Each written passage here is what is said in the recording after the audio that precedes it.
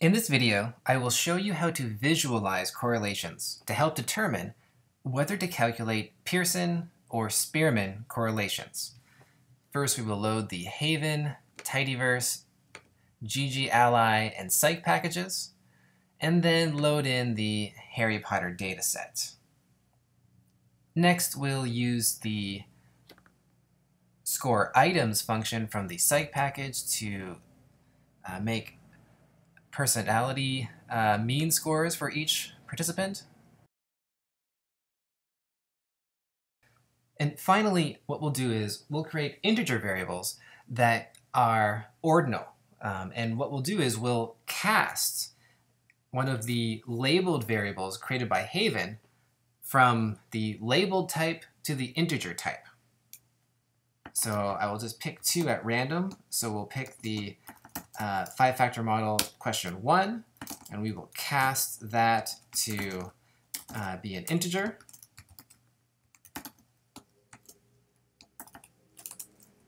And we'll also select, let's say, 5-factor model 15, and we'll also cast that to become an integer.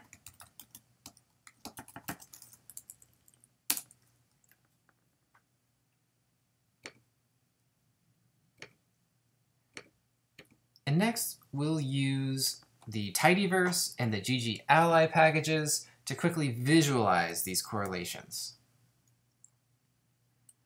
So we'll start with dataset, and we'll pipe that to the select command, and we'll select, let's say, openness.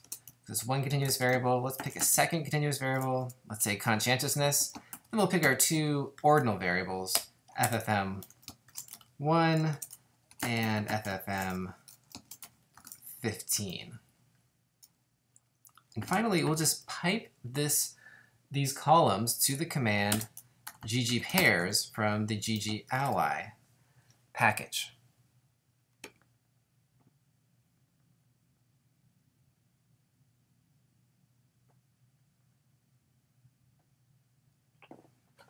Now, in the top section, ggpairs prints out the correlations between variables.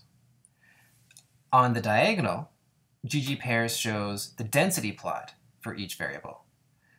You can see the density plots for the personality variables are smooth, but the density plot for FFM1 and FFM15 have a series of peaks. Those peaks are a good clue that these variables are ordinal rather than continuous. Now take a look at the bottom section. These are scatter plots of the correlations between each variable. You can see the scatter plots between the personality variables look like a cloud. This means those variables are continuous, and you can use a Pearson correlation. But look at the correlations between the ordinal variables. It just looks like dots on a grid. That's a good clue that you have 2 discrete variables and should use a Spearman correlation. Finally, look at the correlations between the personality variables and the ordinal variables. All the dots are placed on a line. You can see dots on the line for 5, 4, 3, 2, and 1, but no dots between those values. This is a good clue that one variable is ordinal, and you should use a Spearman correlation.